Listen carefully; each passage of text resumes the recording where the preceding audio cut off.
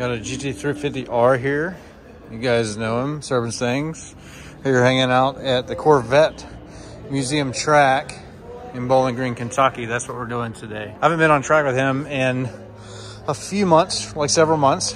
And every time I do, it's intimidating for sure, but a little bit different than drag racing. But I honestly have to say that I think I like this track stuff more than drag racing. Yeah, drag racing is a ton of fun, guys. I love it. And it's been so much fun building, you know, fast cars and everything. But to me, I guess if I'm honest, I mean, if it can go fast in a straight line and it can corner, that's like the definition of a car to me is, you know, anyway, but you guys get it. But drag racing, unfortunately, is better for YouTube. That's why we do a lot of it. But this, I have to say, is a little bit more fun. Getting tossed and turned in a car, you know, like a roller coaster, and feeling the blood go from like one side of your head to the other. It's really, really fun. If you've never done like a track day or something like that, it's really cool. But I would like to eventually get to the point where I can do some track stuff myself as a driver, not a passenger. And of course, I don't really know where to start, but you know, what a better way to learn than from somebody who knows what they're doing like Steve. So anyway, that's what we're gonna do today, is have a little bit of fun in his 350R. The last time he had us out with his GT500 when it was stock, and it was pretty much on par with this, with all the aero and the upgrades he's done to the 350R. But since then, he's given it more power.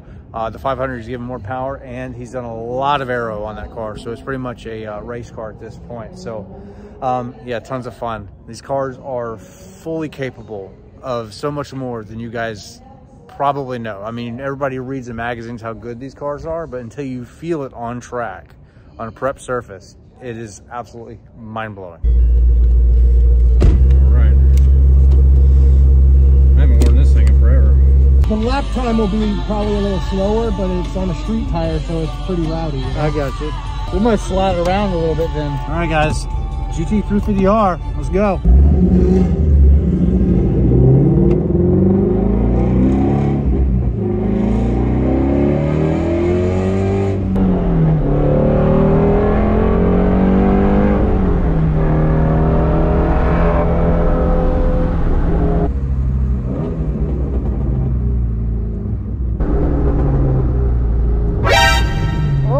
Spun out. Oh no. Old tires. Yep. Man.